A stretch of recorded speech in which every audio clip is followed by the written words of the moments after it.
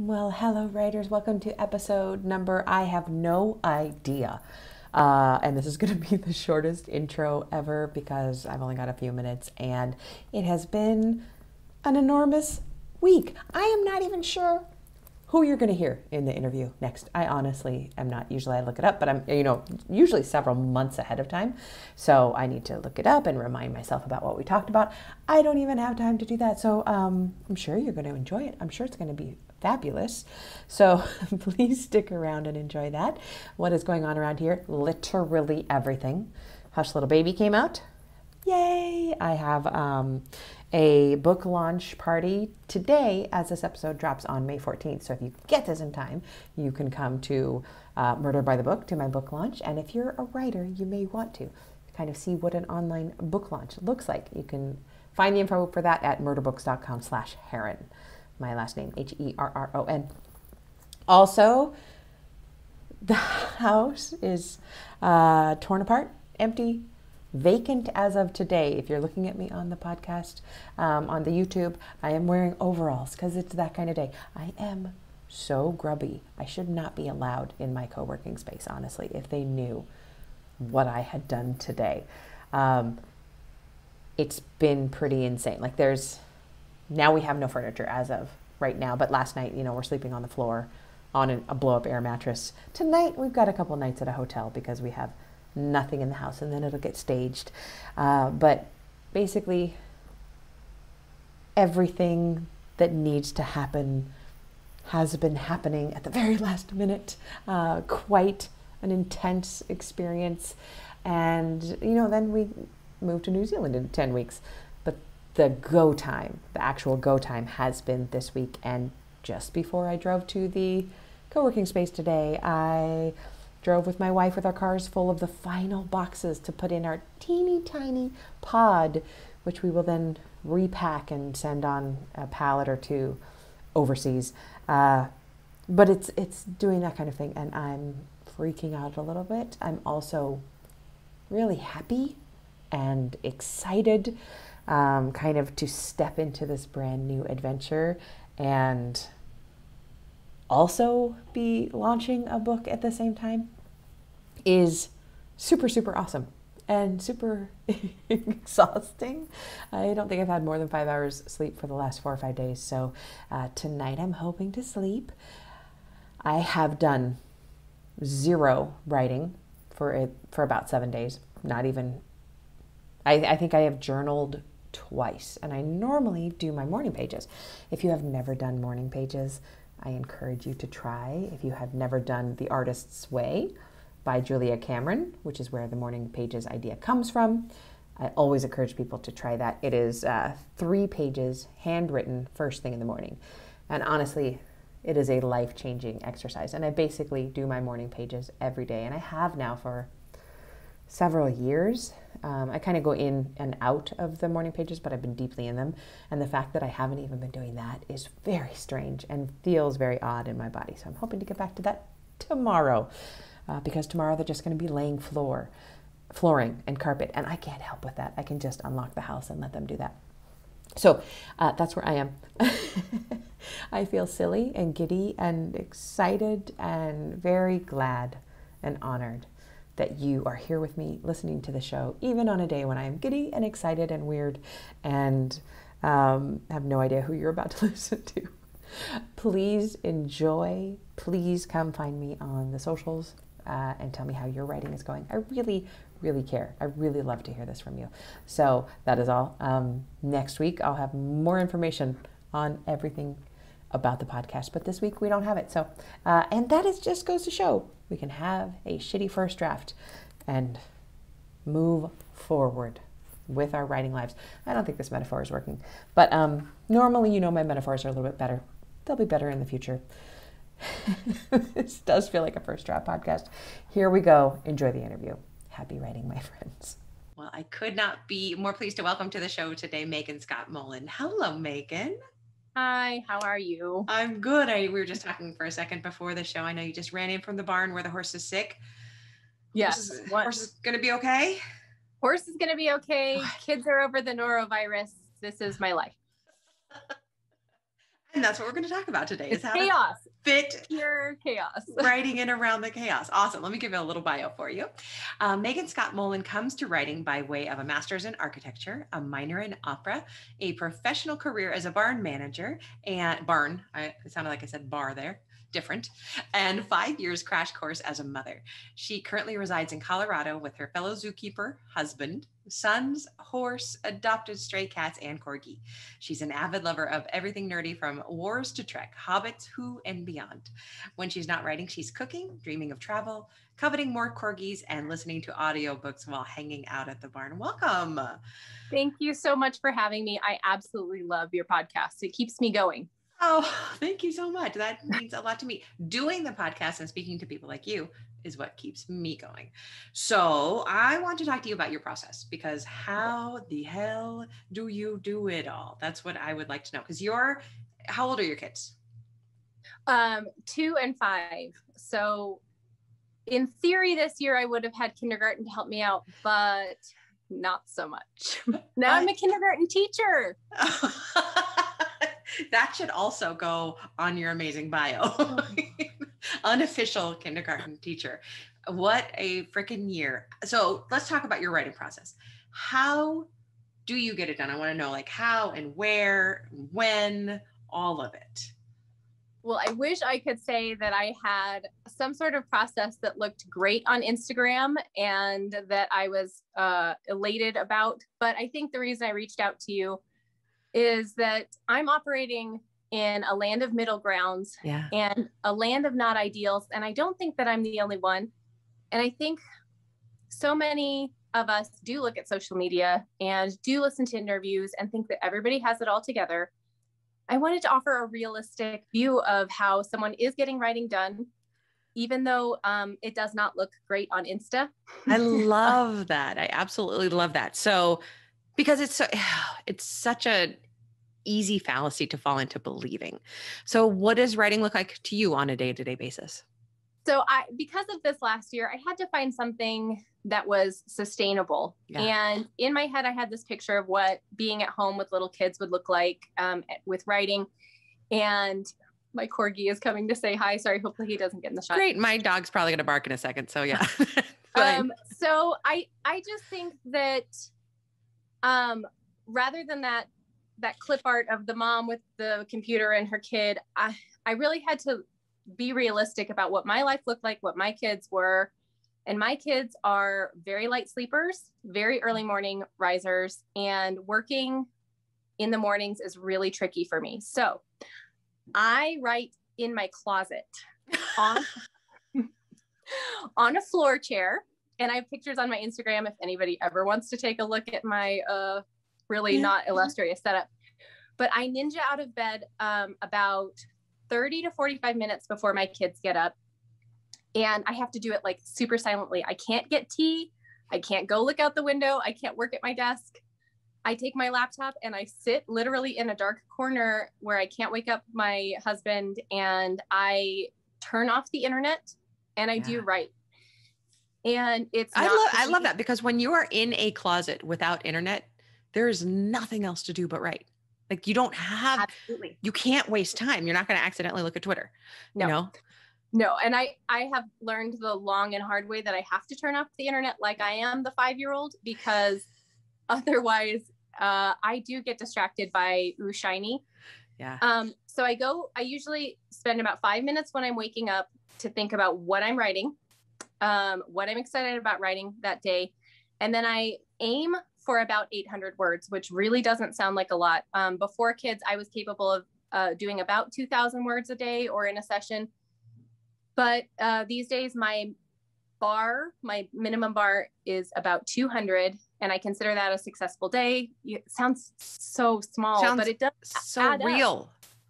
And I want to encourage everybody. I wrote 2 books that are over 100,000 words last year. One of which is the book that just came out, my 3rd in my trilogy. And then another one that I'm revising right now for my agent. And I wrote half of a romantic comedy fun project for myself. The little stuff really does add up. My goal as a mom and a writer is to get enough done in the mornings that I feel like I've done it so that I can turn off the writing part. I can mom. Sometimes during nap times, I get another 200, 500 words in. Sometimes right before bed, I can get another 200 in. But my husband really likes family time at night. So I try to respect it. It is messy. It's not beautiful. It's piecemeal, but it does add up to be significant over a year. I love that you are saying this. And I can imagine parents, especially mothers listening to this right now, like with tears in their eyes, because I have students who are writing in 10-minute increments. Like the kids go down, or I had a student just yesterday say, you know, my kids were playing peacefully. She came into the Slack and said, my kids are playing peacefully. I'm going in. And 10 minutes later, she said, they just got in a fight. I'm done. But exactly she had those 10 minutes, and it really adds up. You have, you're with 47 North, right?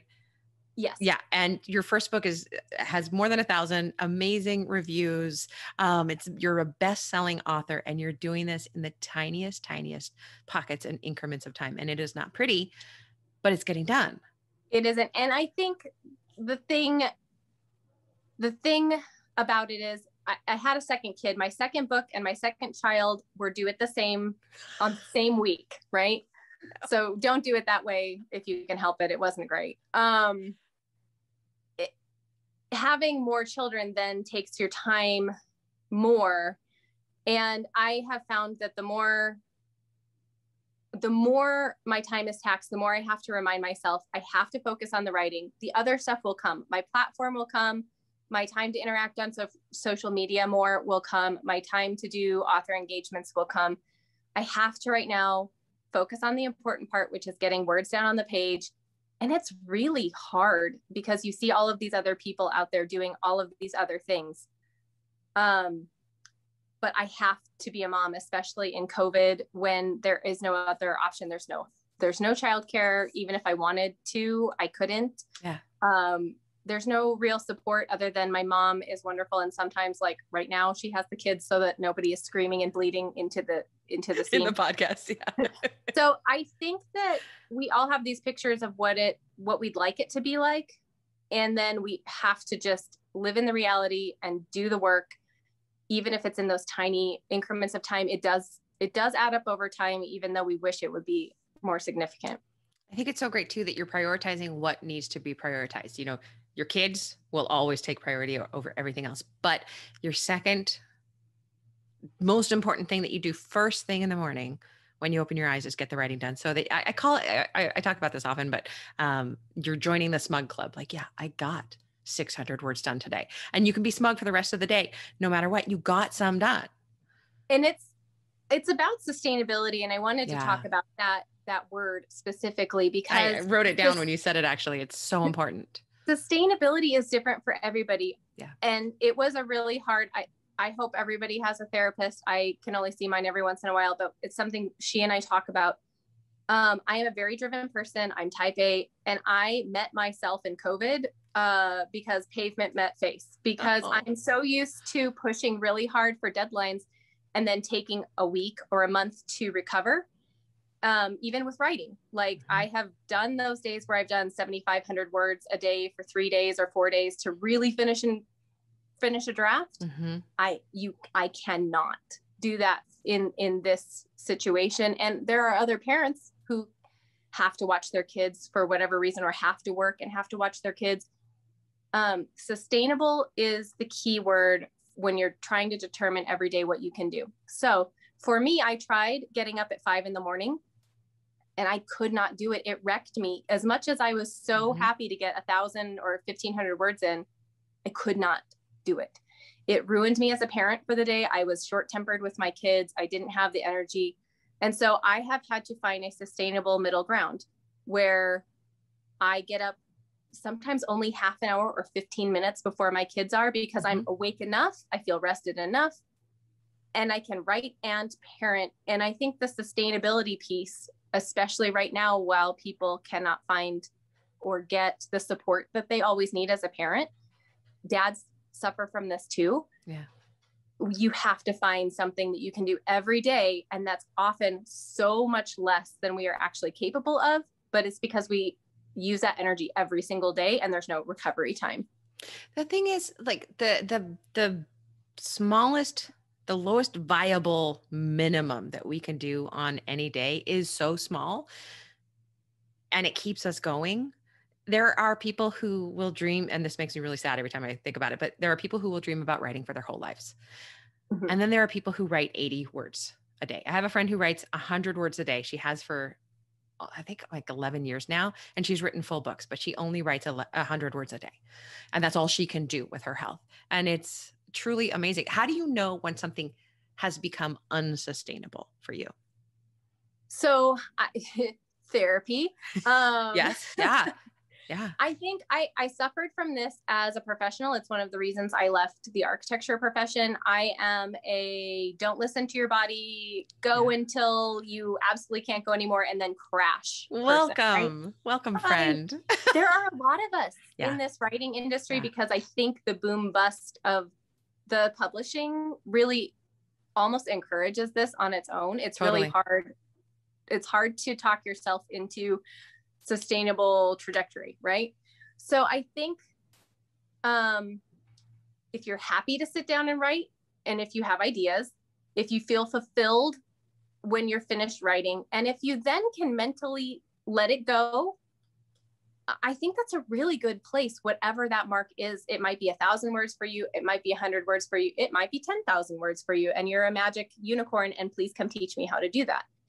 But I was going to say, don't come to my hot tub party. You're much nicer than I am. But I think sustainable is different for everybody else. I wanted to give people a picture into my sustainable, because as a working publishing author, I think it's so easy to think that we should be doing 5,000 words a day. And wouldn't that be wonderful? But you can also be a published, productive writer. I'm sure my agent wishes I could write faster, and so would I. But also she knows I'm working on it, and I know I'm working on it, and she's a mother and I'm a mother. And I think as long as I'm happy moving forward, in the end, I will get there. I write as many books now, maybe fewer, now that I'm full-time, as I did when I wrote in 30 or 45-minute bursts before 12 and 18-hour shifts. Absolutely. That is my sustainable. And it didn't change when I had more time to do it either. So this is so beautiful. What is your biggest joy when it comes to writing? This is maybe kind of funny. I don't know. I love talking with people, and I love sharing how I got published. I love sharing or hearing how other people got published. I love sharing my process. I love the interactive part of authoring. I love hearing how people have read my books and it's changed their life. I love telling people how I have read their books and it's changed my life. The intrapersonal part really is a huge unexpected joy for me. When you're writing your first book, you have no idea what's on the other side. And I have found tremendous joy in the interpersonal part of like having author friends and helping them mold their books and having them help me mold my books. And it is a huge joy. The community and the outreach is my absolute favorite part of this. I know I should say it's the writing. No, you shouldn't. You should say exactly what it is for you. And I was just talking to somebody else earlier about this today, that my writing friends understand me better than anyone else. They understand me better than anybody else in any of the other circles in which I spin. The writers are the ones who really, really get it. Can you share a craft tip of any sort with us? So I have two. I have one that's a little bit more of a that's related to my child rearing. That it is a site that I used when I was really struggling. So I'm working on what I call an Everest project. Ooh, I like that phrase. Yeah, it means it's really, really hard for me. And so it took me by surprise. My first 3 books were an absolute breeze and a joy to write. Like they were fully formed in my head. Oh, wow. They were magic, right? And I didn't realize that projects could be so hard. I'm working on a rewrite right now. And there have been times where getting that 200 bare minimum has been an absolute slog in my head. So I used a site called For the Words, the number 4, the words. It gamifies writing. So you can slay monsters and earn points by typing your words, right? I So love that. That goes along with that whole type A personality too, right? I guess so. I don't know. So I needed something to take the pressure off of my brain. And by making it a game, it really, really helped. So it's not exactly a craft tip, but it is something if you are struggling. So say your kids are about to get up and you have 15 minutes and you just need to focus and you can't turn off your brain. It is something that really has helped.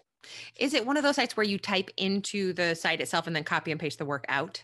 Yeah. It is. There's a little bit of formatting to be done afterward, but I didn't care. It made my draft go when it was not going on its own. So, and then the other craft tip I was going to share is more of a mental tip. And that's the 5 minutes I spend before I'm writing. And it's not so much just planning out when I'm going to write. It's that I'm picking what it is that I'm excited about writing about the scene that I'm writing about and trying to get to that. I call it my candy bar. I don't know what other people call it, but I love that. If you can find, if you're struggling with a scene, you need to ask yourself if you're struggling because it's boring and it's really boring, or if you're just having a hard time getting to the thing that you're excited about. I find that determining for myself what it is about the scene. Is it like witty dialogue? Is it the new magic system? Is it the kiss, whatever it is that you're really excited about? It just helps me meet the page with a lot more excitement other than here I go. I call it the soggy middle. Yeah. I'm in the soggy middle and I don't really know what I'm doing. But if you think about the one thing you're excited about that day, it does help.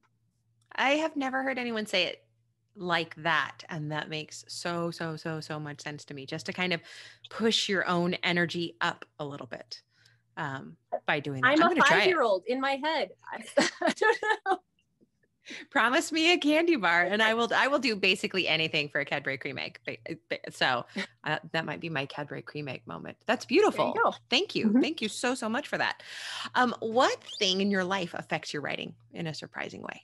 So I'm a horse person, and I think I never would have linked the two until I needed my horse for my mental health over COVID. Yeah. The exercise, the sunshine and everything. I think for me, it's not so much this year. I do miss it. I used to clean stalls, and that sounds like a terrible chore, doesn't it? But I had a horse when I was a kid, and I remember, like, even the smell was great to me. Like, it all worked for me. I mean, you try to explain how cleaning up poop is great to people and they just give you a weird look, but I realized how much doing something repetitive with my body so that my physical energy was getting taken care of helped unlock my mental energy. And I would just spend like an hour every morning while I wasn't paying attention to what my hands were doing, just listening to a podcast, contemplating my plot. And I think that can be translated into parenting. Like if you're folding laundry and you're not really having to pay attention, I think sometimes it's a great time, shockingly, or up in the middle of the night nursing. I have done that too, where you're just rocking and kind of zoning out, realizing I could use that time to let my brain kind of run unchecked on my book. Kind of a surprising, joyful time. Surprising and beautiful. Yeah. Really, in a really big way. I love that. What is the best book that you've read recently, and why did you love it? I have been in a reading slump. Oh, I hate slumps. Terrible. I've been in a reading slump and a weird media thing. I'm considering it pandemic fatigue. Yeah. But I have enjoyed some arcs my friends have sent. I've been an audiobook listener recently, though, like an avid audiobook. That's how I can get through things. The most memorable one recently is Catherine House by Elizabeth Thomas. So it is an atypical read for me. I don't typically swing toward the literary side of science fiction, but this was a hauntingly lovely, atmospheric story about a girl who arrives at a boarding house with some questionable things going on. And it sounds almost like, was it like gothic science fiction in a way? Yes. Yeah. Lots of descriptions of like the dripping honey and the food and the squashy pillows and all of these intrigues in the middle of the night. Incredibly inclusive, a diverse cast. Just really a lovely, memorable, kind of haunting book. That sounds wonderful. Thank you. It just went on my TBR pile. One thing before we get to where we can find you on the internet, if a new mother was to come to you, she's got a 10-month-old and she says, I want to write, what's your one piece of advice for me? What would you say? This is going to be counterintuitive, but I'm going to say it's okay not to write. That. Yes. They're just, I have had 2 very complicated children. Luckily they're healthy now, but I had really complicated pregnancies, really complicated deliveries, really complicated babies. And I think sometimes we put too much pressure on ourselves to be productive when our energies are best spent taking care of ourselves. And my advice would be, if at all, just take care of yourself and take care of your kid. If it is an absolute need for you, the way it is for me to write, try just jotting ideas down in a journal. Is that enough? If it's not, then move the scale up to like, try 10 minutes a day, but make sure, I think it's different being a working writer when I kind of have to write and I have to make the juggle. And I want to support people who are on that end as well. But stories unfold in our minds and our hearts first. And I think it's okay to nurture them there for a little while, or jot down notes or whatever it is, because it is such a taxing time and we just, as a culture, really don't recognize it. And sometimes it's okay to just not be able to do very much. And I wish somebody, before I had children had said that to me, because I think we expect a lot out of mothers. But this is exactly why I wanted to talk to you. And I don't think you could have said it better or more beautifully. And we can extrapolate that out to not just mothers, but when somebody's dying, when you're losing your job, when you're moving, when you just have to, we have to be more forgiving for ourselves. And there are times when we can't write. And I think we tend to think we aren't writing if we're not putting words on the page, but having planned novels in the middle of the night in my head while I'm nursing my kid, I can say, if you're thinking about your book, if you're dreaming about your book, if you're making notes, if you're thinking about twists or witty banter, you are writing. It may not be getting on the page very fast, but you are still writing. Perfect, Meghan. Thank you so much. Where can we find you on the internet? If you find me on Twitter, tell me to go write. No, I'm just kidding. I am mostly on Twitter at Meg Fuzzle, because I got that before I was a writer. Sometimes on Facebook. My website could use a little dusting off, but mostly, Facebook and Twitter. And I have the 3rd book in my series is out, The Vigilante Game. It just came out in paperback. And so if anybody picks it up and reads it and wants to send me a picture, I would love it. Also, the covers are amazing. People should go look at your books. Can you give us a 30-second overview of the series? Sure. And by the way, my covers are by Danny Schlitz. He is an amazing comic artist and just worth his weight in gold. He's amazing. My books are about a female comic book writer who solves crimes with her drag queen best friend and a dreamy detective. And they are comic book. It's like a copycat comic book crime. And in the end, she gets to try to be a vigilante hero herself. So that's the 3rd book, is she actually gets to put on spandex and a cape and go. That's a really high concept and very well stated, that logline. That just makes me frantic to start reading.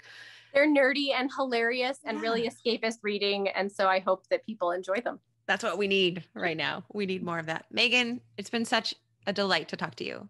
Thank you so much for this. And I know that you've changed some people's hearts today and they feel a little bit better about where they are. So thank you. If anybody needs support, truthfully, just reach out to me. And my mission right now is to try to support other parent writers. Oh, thank you, Meghan. Thank you so much for everything. Okay. Yes, thank you. Happy writing. Happy writing. Bye.